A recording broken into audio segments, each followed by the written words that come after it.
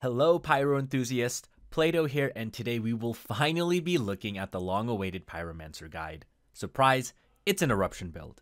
Now I know pretty much the majority of Pyro guides are for Eruption, but as you all know, this version will have the usual Plato deep dives and much more so on this guide.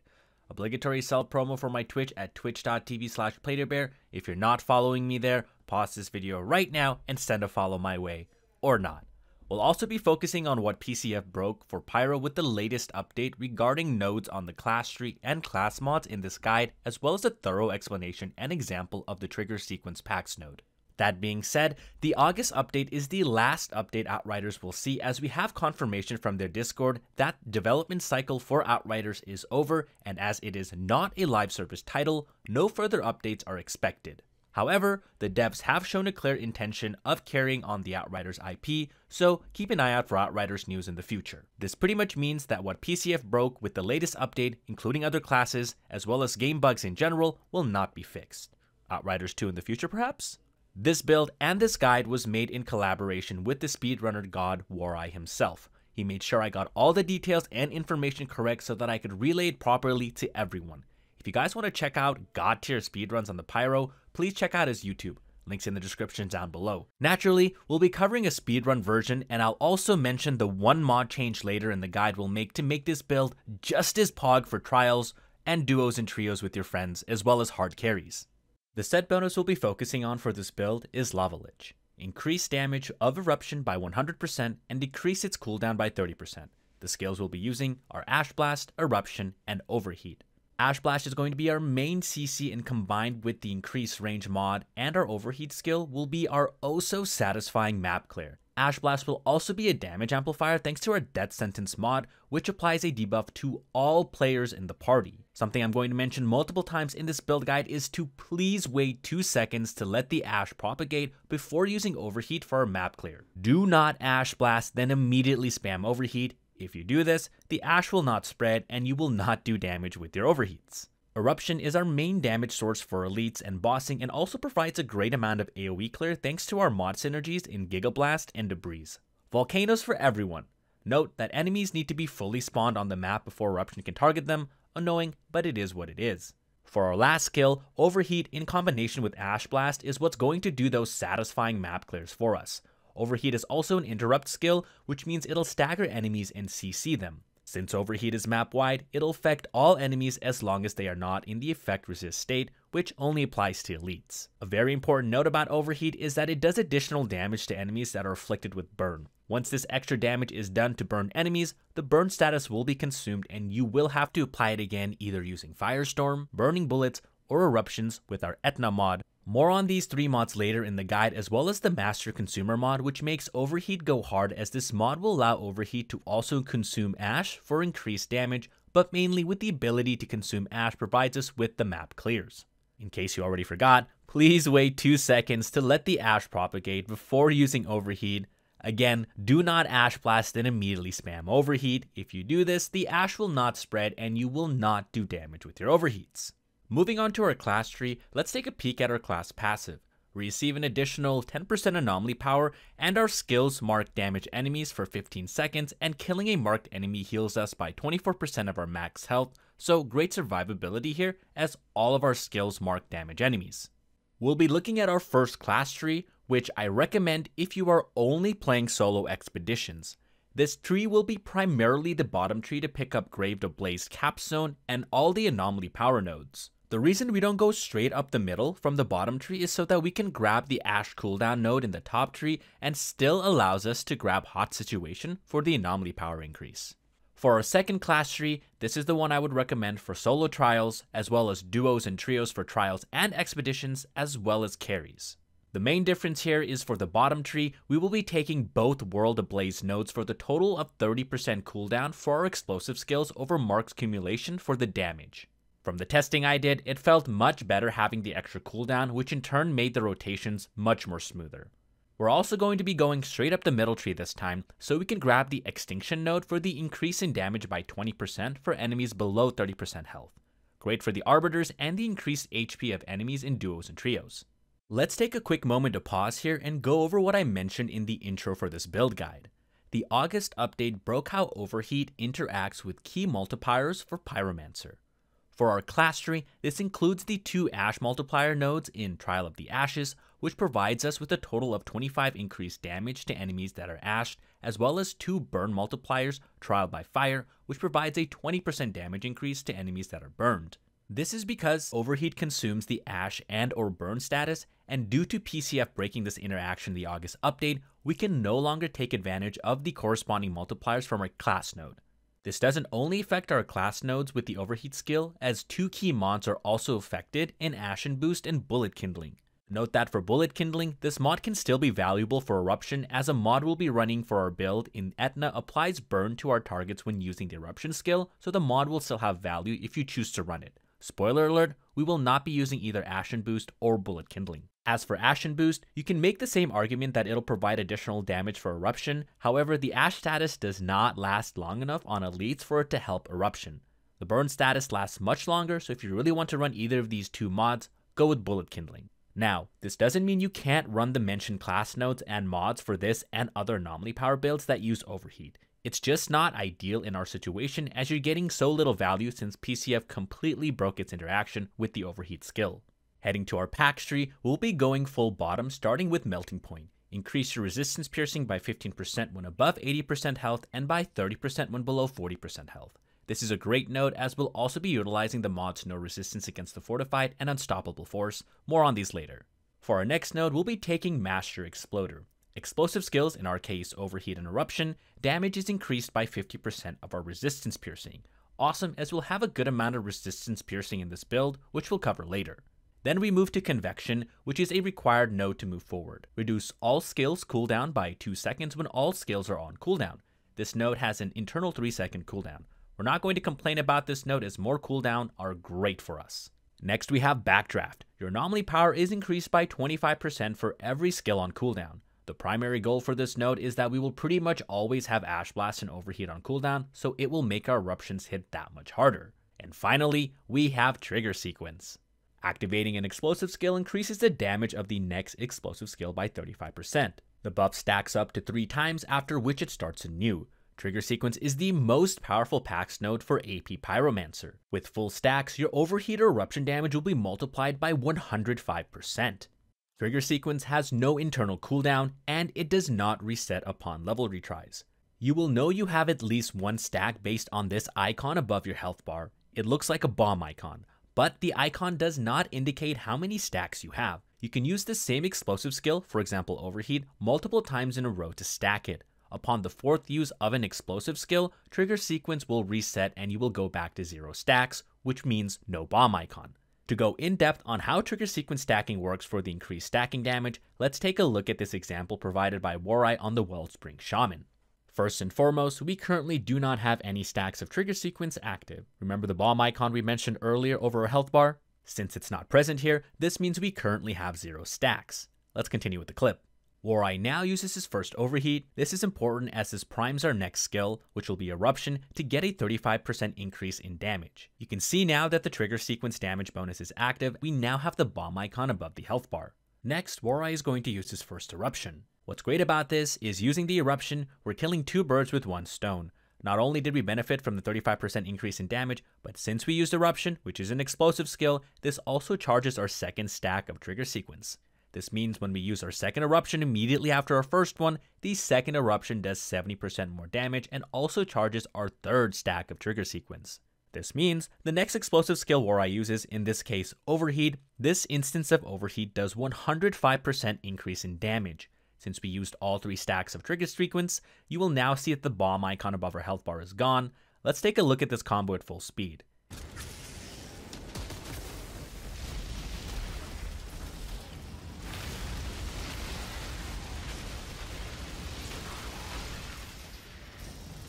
If this was still a bit confusing, let's look at this quick little graphic.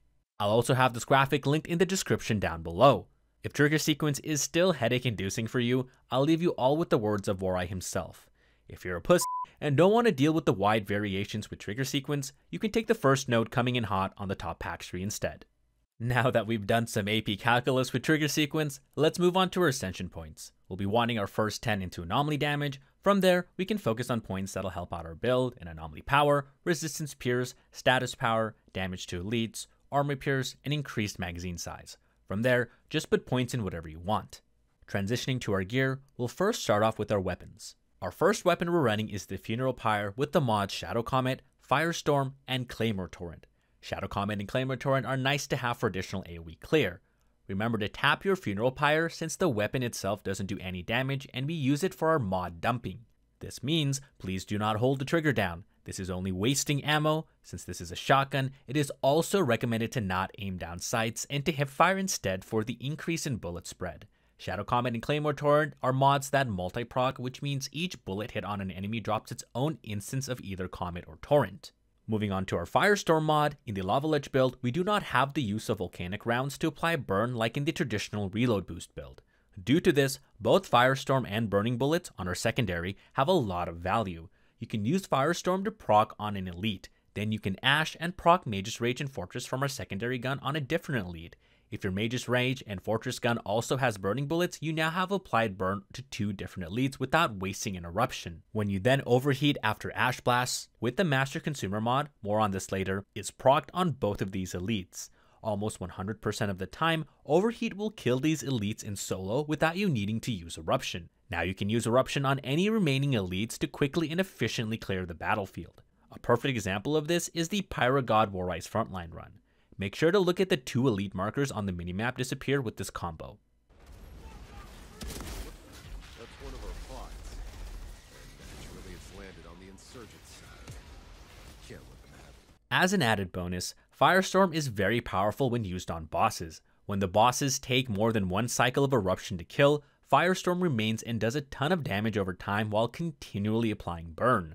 The 2 mods I recommend on your Funeral Pyre is Shadow Comet and Firestorm if you don't have Claymore Torrent as an Apocalypse mod. Mods like Weakness Trap and Ultimate Storm Whip are also good options for a 3rd mod.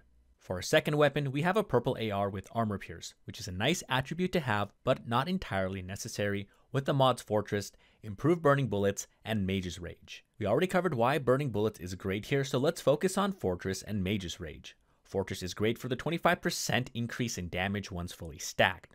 Remember, we get a visual indicator of our hands glowing green when at full stacks for the increased damage. Mage's Rage is also great here as crit shots will grant an additional 15% anomaly power bonus that stacks up to 4 times for 15 seconds, allowing our juicy clears with Ash Blast and Overheat.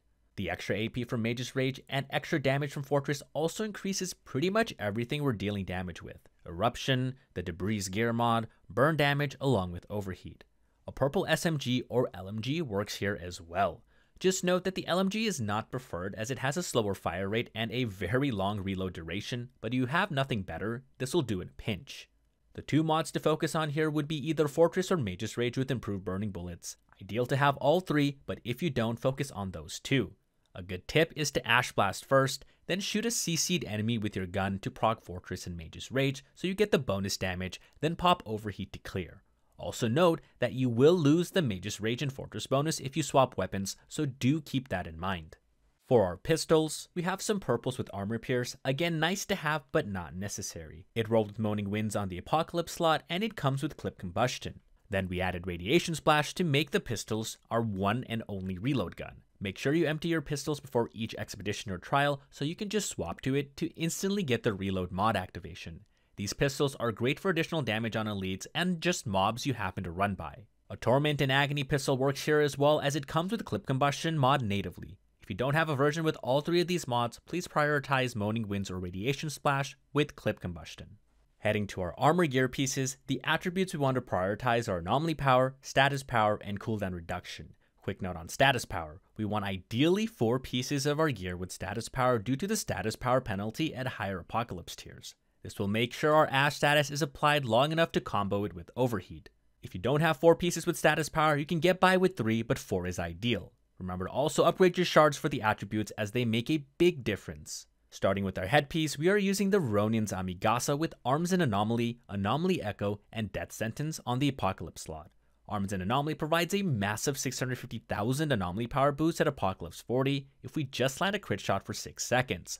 The cooldown here is negligible as the buff duration lasts as long as the cooldown. Anomaly Echo gives us a 400,000 anomaly power boost for 6 seconds on skill activation. These mods are great as they provide us with massive bonus anomaly power. The firepower bonus on Anomaly Echo does not matter for this build. For Apocalypse mod, here we have Death Sentence, the best Ash Blast mod in the game. With this mod, our weapon damage and anomaly damage against enemies affected by the skill are increased respectively by 40% and 30% for 5 seconds. Two things about Death Sentence that everyone needs to know. The first, the weapon damage and anomaly damage debuff applies to everyone in your party. That's right, if you are a Pyro and use Ash Blast with this mod equipped, everyone in your party benefits from the weapon anomaly damage bonus. Number 2, just like the tooltip here says, this damage bonus is active for 5 seconds and is not tied to the Ash status effect. I wanted to mention this detail here as there can be misinformation spread about Death Sentence only working for the user. Rest assured, the debuff works for everyone in your entire party. So you may be asking, why not the Lava Lich helmet? With the headpiece, you're stuck with Magma Coat, which is a worse version of improved damage mod that we'll be using on our chest. So in this case, chest is greater than the head. That being said, if you don't have a Ronin's Amigasa, it's totally okay to run the Lava Lich headpiece in the interim. Let's once again pause here for another moment. Remember early in the intro, I mentioned that we would only have to make one small mod adjustment when bringing this build into trials, carries, or when playing with your friends in duos and trios. That one adjustment is swapping Anomaly Echo for Pompeii. This will allow us to have 3 charges of Eruption instead of 2. For our chest, we are running the upper robe of the Lava Lich with the mods Captain Hunter, Giga Blast, and Detonator. Captain Hunter is just one of the best mods in the game, and like I always say, it should be in every build. 16% extra damage to elites is never not good. Giga Blast is also extremely good here. This mod increases our Eruption skill radius by 100%, meaning Eruption will hit more targets for that juicy damage and additional AoE clear. The Apocalypse mod we're running here is Detonator, which decreases our overheat skill cooldown by 50%. Having overheat on a low cooldown is crucial for Ash Blast overheat map clears. Now if you don't have a good Lava Lich robe, but say you have a good Lava Lich helmet, you can slap on the Ikari chest piece as those come with Detonator. Just make sure you have at least 3 pieces of the Lava Lich set for the bonus. Our pants, we have the lower robe of the Lava Lich with improved damage, no resistance against the fortified, and debris. Improved damage comes with the pants and increases our explosion damage by 1 million at Apocalypse 40. This is a nice combo to have for additional damage on our Eruption. The second mod we have is no resistance against the fortified, which increases our resistance piercing by 65% of our armor piercing value. This mod is going to have some really good synergy when paired with our Maxer Exploder PAX node and our upcoming mod in Unstoppable Force. For Apocalypse mod, we have Debris. When using Eruption, our Eruption throws damaging debris at enemies, dealing additional 1 million damage at Apocalypse 40. Note that our Debris damage scales with their anomaly power, which is a nice bonus to have. If you do not have good Lava Lich pants, you can go with the Ikari pants as those come with Anomaly Echo. Just make sure to again have at least 3 pieces of the Lava Lich set for the bonus. Moving on to our gloves, we have the Charms of the Lava Lich, completing our set bonus with the mods Etna, Increased Ash Range, and Power Assimilation. Etna is a super great Eruption mod as it provides us with an additional charge of Eruption and also makes our Eruption inflict burn. Increased Ash Range is a must to have when using Ash Blast as this increases the skill's range by 50%. This means more enemies will be CC'd, be affected by Death Sentence for that juicy damage increase, and also means more enemies will be finished off with Overheat for again that juicy map clear. As for Apocalypse mod, we have Power Assimilation. This boosts our anomaly power by 250,000 at Apocalypse 40 for each elite on the battlefield. This has a super high cap that you will rarely max out, and as a reminder, those pesky Alpha Perforos also count as elites. Lastly, for our boots, we are running purple boots with anomaly power, cooldown reduction, and status power. A very nice roll here on the attributes with the mods Phoenix Force, Master Consumer, and Unstoppable Force. Before we get into Phoenix Force, we first need to talk about Master Consumer, one of the best mods for Overheat. Master Consumer allows our Overheat to consume either Burn or Ash status to deal damage, and if you manage to consume both at once, which we went over in the frontline clip earlier, this increases the damage by 150%. Nice. Since we have Master Consumer, which now allows us to consume Ash Essence status to deal damage with Overheat, let's get into Phoenix Force. With this mod, when we use Overheat, we do an additional 70,000 anomaly power per status consumed by the skill for 8 seconds. Phoenix Force has a max stack of 10. For example, when we use Ash Blast and have 10 enemies ashed, our overheat will get 10 stacks of Phoenix Force and the damage applied will be immediate on our overheat usage. Note that Phoenix Force damage also scales with our class tree nodes. For the Apocalypse mod, we have Unstoppable Force. With this mod, our anomaly power is increased by 50% of our resistance piercing. Thanks to no resistance against the fortified, resistance piercing nodes on our class and ascension tree, as well as a melting point on our PAX tree, this mod gives us some nice increase in our anomaly power. If you don't have purple boots with the right stats, that's okay, as it's most important to have the mod combination. For example, I was using these purple boots prior to finding my current ones with more ideal stats. Other boots you can use are Akari boots, as these come with Master Consumer, or Boots of the Reforged, as this comes with Power Assimilation. For those that don't have the Apocalypse items just yet, here are a list of 10 mods you want to focus on. Once you get your Apocalypse version of your gear pieces, you can update as you please. For our next section, I wanted to also go over the optimal combo versus the Arbiters in the Trials. As a reminder, make sure to replace Anomaly Echo with Pompeii to get that third Eruption charge when heading into Trials or playing in duos and trios or carries. Let's take a look at the combo at full speed first, then go over it step by step. The first thing we'll need to make sure is that our trigger sequence stacks are at 0. Depending on what you were doing prior to reaching the Arbiter, you may still have stacks of trigger sequence active. Just make sure that the bomb icon is not present above your health bar, and we're good to go. You can reset your trigger sequence stacks by spamming overheat prior to engaging the Arbiter fight. First, we're going to let the Arbiter get his dumb jump out of the way, then we'll just shoot him with our Firestorm gun so that we have the continual Firestorm damage being applied. We will then shoot the Arbiter with our secondary gun with Mage's Rage, Burning Bullets, and Fortress to proc our mods, and then overheat to prep our trigger sequence.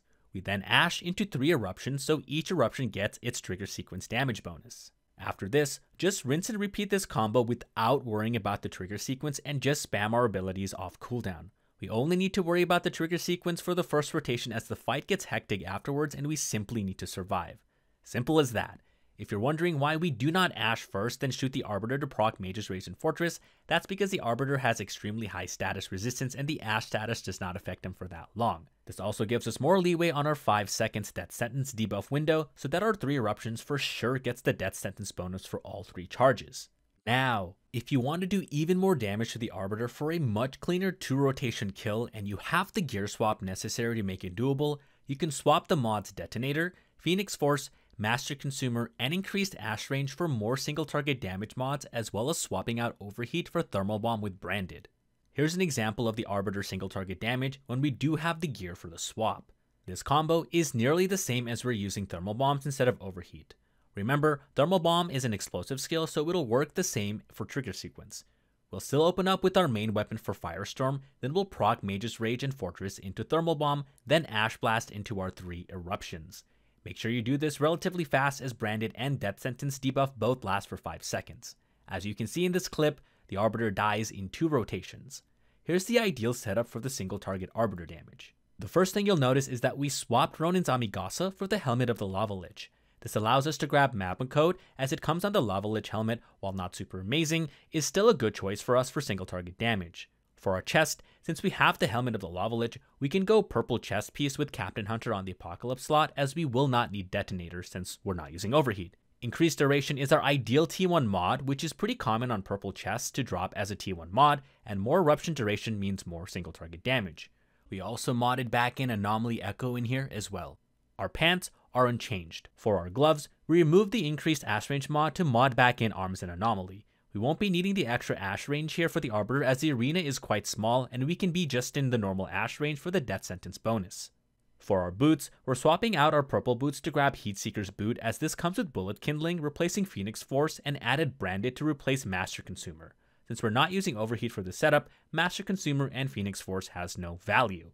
With all this said, I really want to emphasize this is only something I would recommend if you have the gear swap necessary to pull this off, and only for the Arbiter and Trials. Using this specific single target build anywhere else is not ideal, and if you don't have the gear swap ready to go, it's just a waste of time, as you do plenty of damage regardless.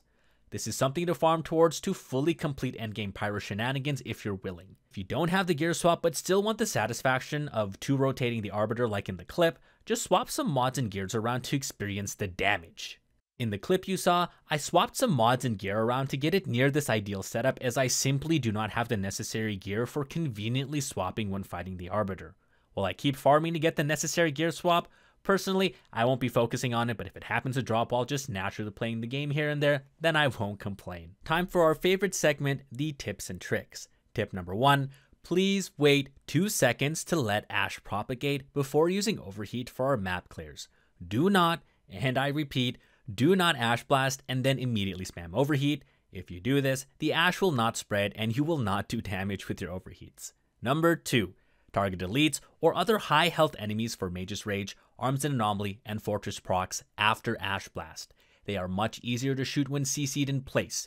You can then overheat for the juicy clears. Note that we want to target elites or high health enemies, as sometimes your anomaly power is so high that burn will kill your enemies before your gun mods fully proc. Number 3, if you have burning bullets on your gun, getting an elite to burn before Ash Blast overheat will kill or take off much more health with Master Consumer. We saw this in action earlier on the Frontline clip. Number 4, keep in mind that you will lose your Mage's Rage and Fortress buff if you swap weapons. Number 5, Eruption requires the enemies to be fully spawned in to target and proc. Number 6, do not over Eruption a target. While playing solo, almost every enemy can be killed with one Eruption apart from bosses. And finally, number 7, do not hold the trigger on your Funeral Pyre. One shot procs the mods, remember the guns do no damage, and is a mod dispenser. There you have it, finally a Pyro guide most of you are asking for. Again, a huge shout out to Warai for all his assistance and proper info into all the Pyro interaction shenanigans. Do check out his YouTube, linked in the description down below, and his solo Pyro speedrun playlist as well. Let me know in the comments down below if you learned something new about Pyro after watching this video, as we really did go in depth. If you have any additional follow-up questions or need clarifications, you can ask in the comments as well. As always, feel free to check out any of my other Outriders Worldslayer content that should be popping up now, as well as a full list in the video description below. Don't forget to follow me on Twitch at twitch.tv/PlatoBear, and also click the link in the comments to join the Discord homies. I'd also appreciate it if you're able to like, comment, and subscribe and hit that notification bell. Stay tuned for that next Pyro build that Naylor pointed me to, which will focus on Firepower Pyro with the Scourge Zealot set for all the Hadoukens. Here's a quick peek if you missed my YouTube short on it a while ago. Until the next one, peace.